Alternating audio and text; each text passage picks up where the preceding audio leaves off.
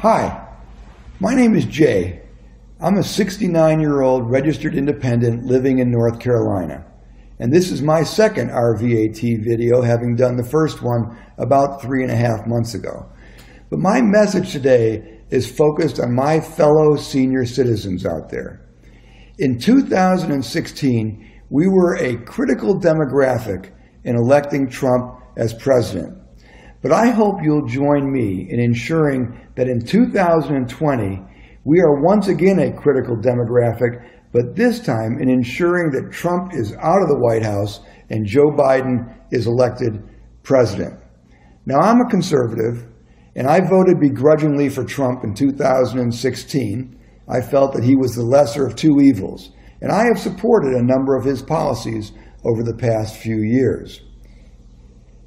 But I'm very proud that I have voted in every presidential election since 1972. And I haven't voted for a Democrat for president since 1976. But I'm enthusiastically supporting Joe Biden for president in 2020. Now, I'm not going to agree with every one of his policies throughout the course of a Biden administration, but I believe he is the best man to be president of the United States for the next 4 years. To me, this election for seniors is all about the kind of legacy that we leave for our kids and our grandkids.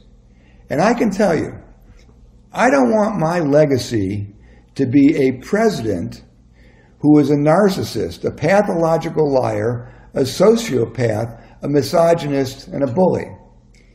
I don't want my legacy to be a president who has shown absolutely zero leadership in times of the most significant crises facing our country over the last few decades. I don't want my legacy to be a president who divides our country by red cities and blue cities, by red states and blue states, by race, by religion, by political affiliation. I don't want my legacy to be a president who demeans our military and refers to individuals that fought and died for our freedom as losers and suckers. No, that's not what I want my legacy to be. But what I do want my legacy to be is to have a president who shows compassion and empathy, a president who treats people with dignity and respect. I want my legacy to be a president who shows leadership through decisive and strategic actions. I want my legacy to be a president who can bring together red states and blue states, who can bring together Democrats, Republicans, and independents. I want my president to be someone that treats our military with the honor that they deserve.